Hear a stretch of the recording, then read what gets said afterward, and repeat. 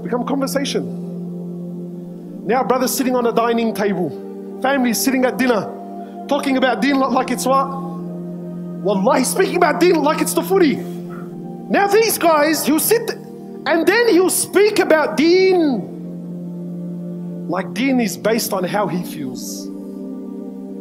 What are your thoughts? What do you think, bro? Nah, you know what? Wallahi, man, Allahu A'lam, but I don't think that's right.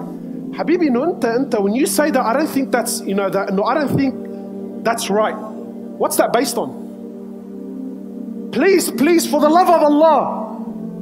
Again, just between you and yourself, honestly, when you say to me, brother, I don't think that's right, what's that based on, bro? What is it? Thoughts, feelings? What is it just a vibe? What is it?